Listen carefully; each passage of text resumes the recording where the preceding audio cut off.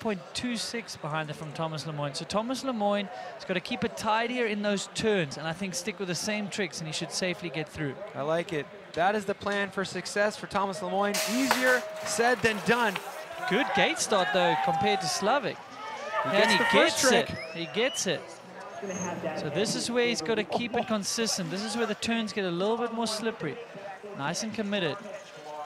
Slavik running wide. He's going to lose some time there. Lemoine pulling back. And he gets it. The double barspin 3. This is really good from Lemoine.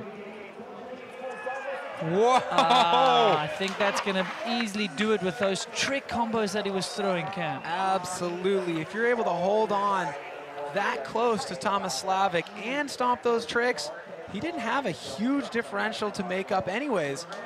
So smart money's on Tomas Lemoine right now. Let's take a look back at the replay. So great gate start from him. Tomas Slavik got a little bit more power to the first jump though.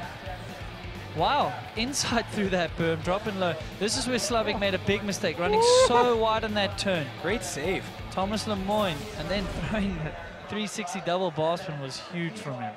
The consistency with which Tomas Lemoine throws these technical combos, run after run. Will those tricks be enough right now against the sheer speed of Tomas Slavik? Slavik getting a 0 against Lemoine's 90 for that backflip double bar spin. So looking good for Lemoine right now. Into the replay of the second jump. That second bar spin meaning so much, taking that into a trick that could potentially score 90. It does, and Tomas Lemoine advances, sending Tomas Slavik home for the 2018 dual speed.